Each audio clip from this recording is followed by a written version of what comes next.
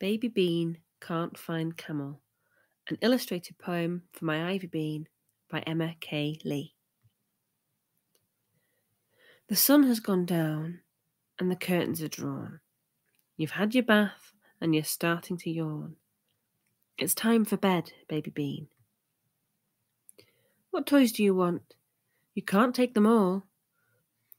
You don't want your bricks or your car or your ball.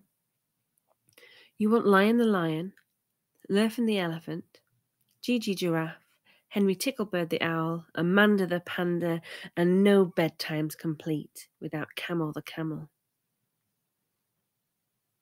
But where is Camel the camel? It's okay, my love. We know he's the best head. We won't make you cuddle another instead. He can't have gone far. No bedtime's complete without Camel. Lurfant's just fine and has cleaned off the grub. She's been washed in the bathroom. Now she's out of the tub.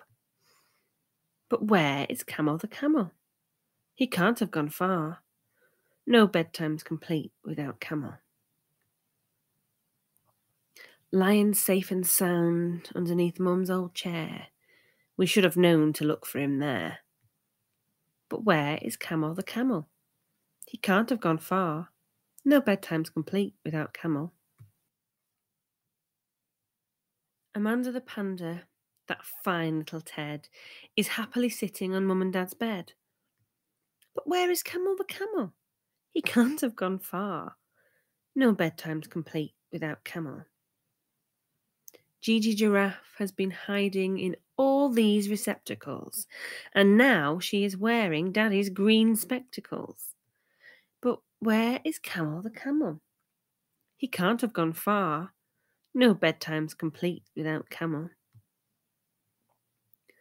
Henry Ticklebird's safe on his shelf, watching down. He can see everything's fine when he looks around.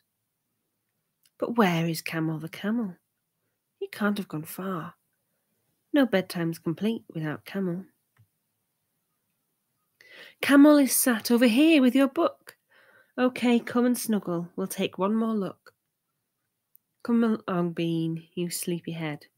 We've found Camel. Now it's time for your bed. Oh, what a lot of sleeping Teds, all tired and ready for their beds.